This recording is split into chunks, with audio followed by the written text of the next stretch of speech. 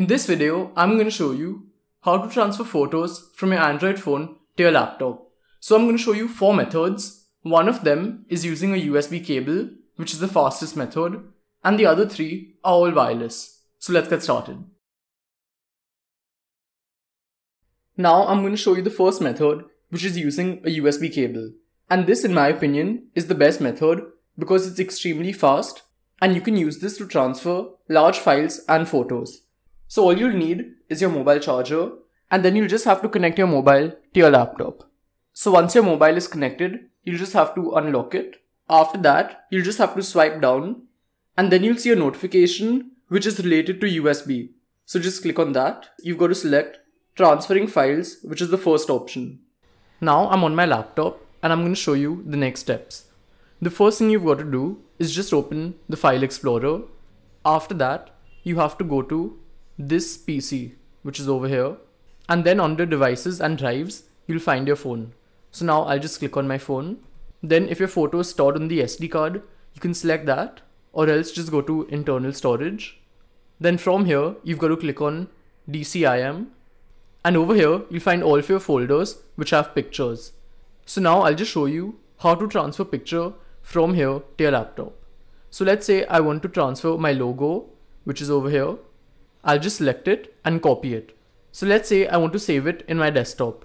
I'll just go to desktop, which is on the left, and then just paste it over here. And over here, as you can see, logo.png has come here. So the same way you can transfer multiple photos, videos, files, all of that from your phone to your laptop. The next method is by sending an email. And this is the simplest method if you only want to send a couple of photos which aren't of a large size. Now I'll quickly show you how it works. So first I'll just go to Gmail. After that, click on Compose. So you have to send this email to yourself. So just type in your email ID next to 2. And then you can just attach the file. So I'll click on the attach button, which is over here.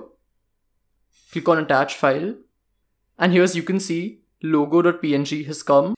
And now it's attached. So now I'll just send this to myself. Now I'm on my laptop, and as you can see, the photo has come here. And to download it, I can just click on the download button, which is on the top right. And then I can save it wherever I want. The next method is using Google Drive.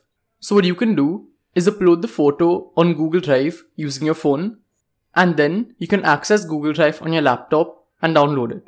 So I'll show you how it works. First, I'll just open Google Drive.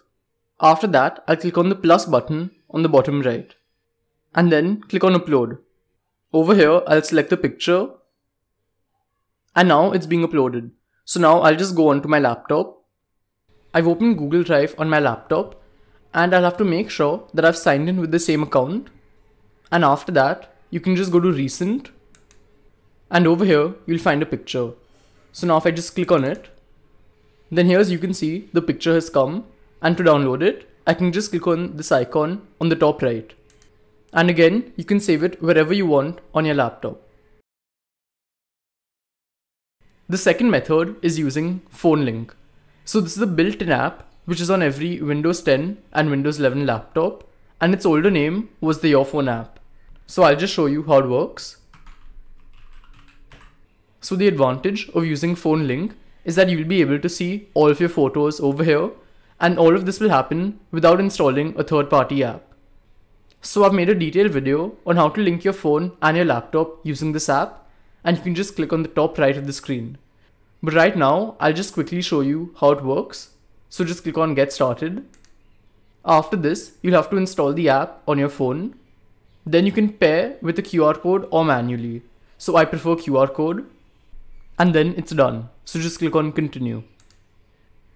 And now if you just go to the Photos section, which is on the top over here, then over here you'll see all of your photos.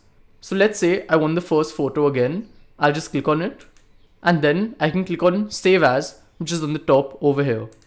And again, the same way I can save it on my laptop.